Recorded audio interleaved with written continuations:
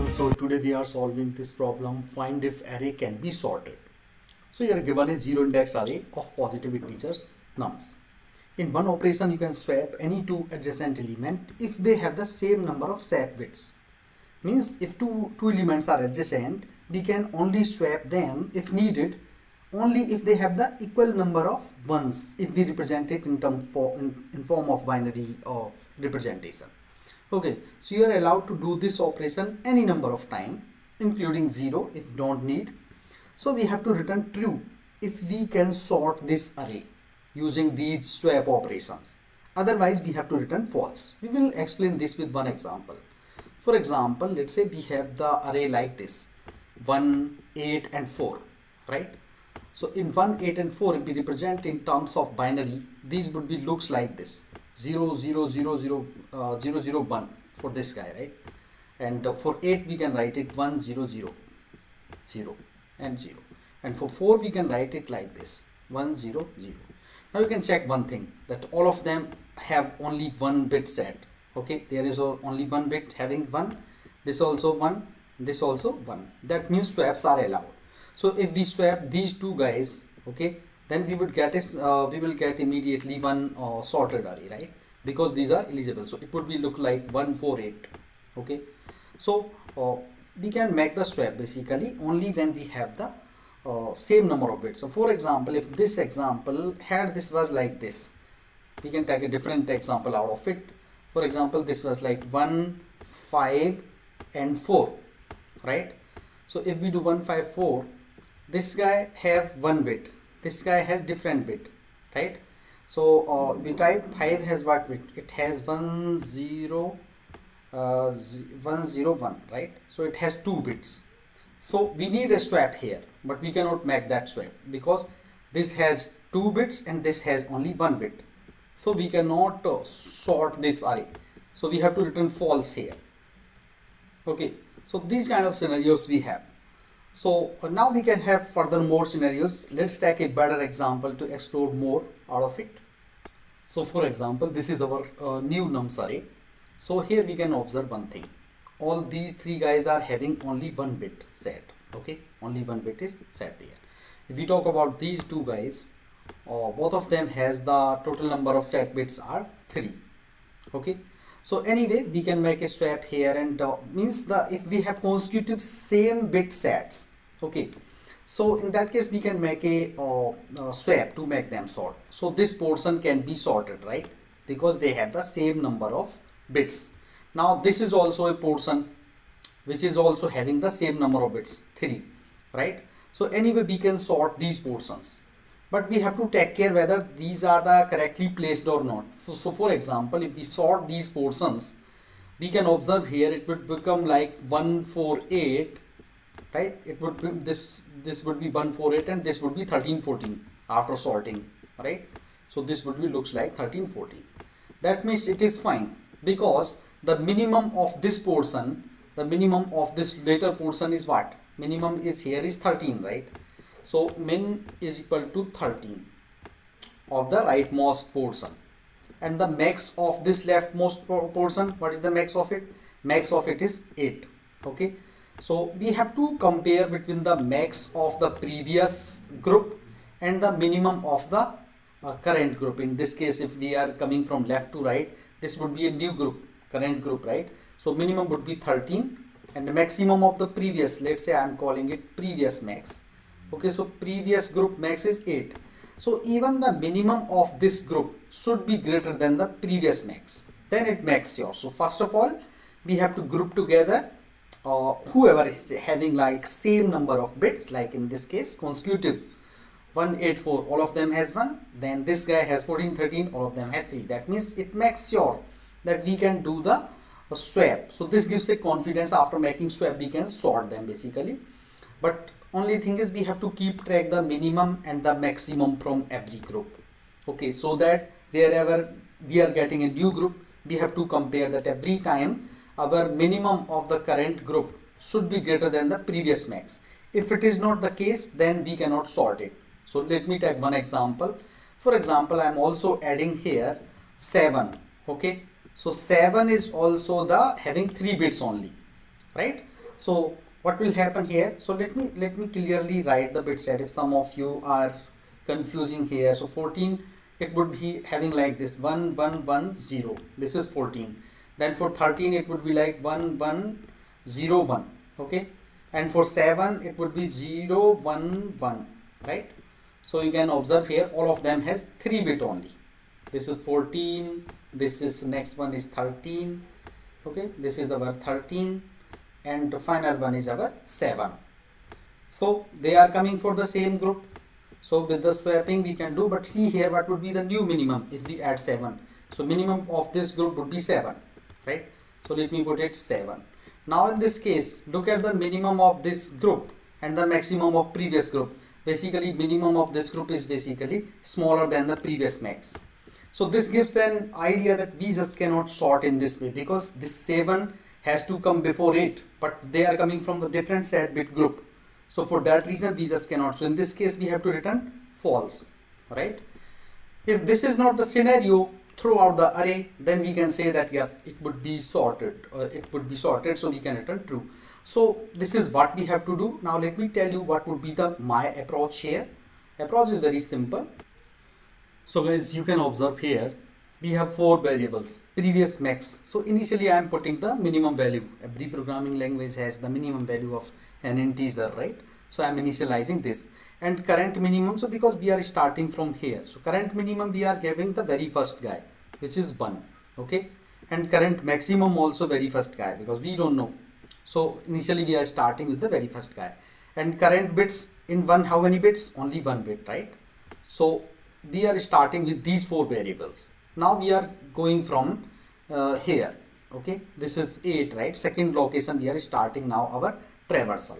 Okay, so we will check. This is 8, right? So what would be the current minimum? So in 1 and 8, 1 is still minimum, right? So it would be 1 only.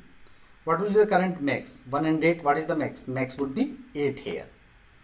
And how many bit? Current bit is still 1, right? That means it is, this guy is only still in the same group. So we will keep it as it is. Okay, so we are still having current bit equal to 1. So our group is still not changed. Now we're coming to this guy 4. So how many bit? This also have the same bit 1. That means we are still in the same group, right? So we are still in the same group. That means we have to look for the current min. So current min is 1, is still smallest one, so we will take it 1 only. And 8 and 4, so current max would be still 8, because 8 is greater than 4. So this guy would be still 8, and current bit anyway we have 1 only. Now we are coming to this guy 14. So how many bits it has? So it has basically 3 bits, right? See here, it has 3 bits. That means this is a different bit group. So whenever a bit group is changing, what we have to do? We have to update this previous max, because this group is done, right? If this group is done, we have to check what is the previous max. Previous max would be our 8, right? Because in this group 8 was maximum. So we have updated this previous max with the max value. Okay, now we will go to this group. So this time, because we are at 14, right? So current max would be as it is, right? Current max also would be 14 only. Current min is 14, current max also 14, because this is our new group is starting and we are at the very first guy, right? And current bit is now 3, because this is a 3 set bit, right? So what will be the next? We will go to 13, right? So how many bits? It has 3 bits. That means nothing is getting changed. It has 3 bits. So what will the previous max is? Because previous max is still 8, because we are not changing the group. Okay, and current min would be 14 and 13. What is the minimum? So 13 would be minimum. So we have to put 13 here. And current max 14 and 13. What is max? 14. So it would be still 14 only. Okay, and anyway we have the bits equal to 3 only. Now we are done with this guy. Now we are coming to the final guy.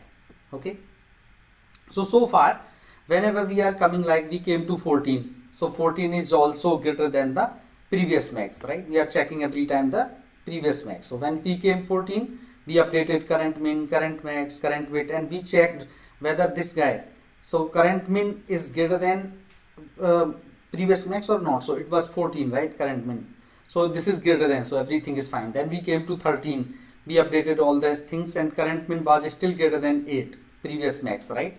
So we were fine. Now we will coming to the 7. So this is 3 only, so same bit set. Now current max would become what? Current max is still 14, but what would be the current min here? Current min would become 13 and 7, which is minimum. 7 is minimum. But now here, when we will compare this 7 with the previous max, basically it is smaller than this 8. So whenever we are finding this condition that current min is smaller than the previous max, then we have to return what? We have to return false, because in this case we just cannot make it sorted because of 7. So we just cannot make any swap, would not be possible, which make this nums as the sorted one. But in the case if this 7 was not there, we were happy to do that, because in that case what would happen, our everything was fine, right? Our minimum was what was the minimum? Our minimum was 13 and 14 for the new group, which was always greater than the previous max. In that case it would be true, right? So I have taken both kind of example. So this would be our approach. Now let me show you my corresponding code for it. So see here, this is my code here. So initially this is my previous max, right? So initially I initialize it minimum value, and this is my current max with the first value, and current min also with the first value, and this is the set bits, this third point here, this one, current bit or set bit, you call it whatever you want. So initially we started with the whatever bit count, set bit count has the first value in the nums array. Then see here, we are starting from the second location, I equal to 1 till end. Now see here, whenever we are having the same number of set bits, that means they are from the same group, just like we are doing here 1, 8 and 4. They were every time coming with the same number of set bits, right? So in that case what we are doing, we are just updating what would be the current max and what would be the current min. Okay, if we are finding something which is different, right, means a different group, like this we achieved when we came at 14, we found a different set bit which was of the current set bit having 3. So that means whenever going to this else part, means we are going to a different set of group. So see here, we have put this condition that if current min is less than previous max, then we are returning false. Otherwise what we are doing, we are just making that previous max equal to current max. Okay, just like we were doing here when 14 came, then we made this previous max equal to current max, right, which was current max at here.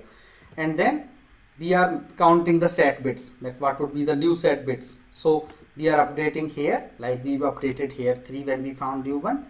And current min would be, initially we are starting with current min equal to nums I, and current max also equal to nums I whenever a group is changing. So this else part comes when a group is changing, like in this case when we came at 4, and when we reached at 14 the group was changing, right? Then only we came to this else part. Okay, so finally what we are doing here is, once we are done, if anywhere this condition we have found, like in this case when we were adding here 7, then this condition was found, so we returned false. Okay, otherwise if everything goes fine, we are coming out of this loop, we are doing this, that current minimum should be greater than previous max, right? Because for the last condition we haven't checked, right? Till that time our loop was closed. So that is why if current minimum means the last group, whatever it is, if it is greater than the previous max, it would be true, otherwise it would be false. So let me try to execute my code. So I am running my code. Yes, so it is accepted. Let me try to submit it. So I am submitting it. Yeah, so it is 100% faster. So we are having that, like, time complexity is O of n because we are going in single traversal, and the space complexity is O of 1 because we are not getting any extra space other than these certain variables. So thank you for watching this video, and if you guys have any concern, please make a comment over there.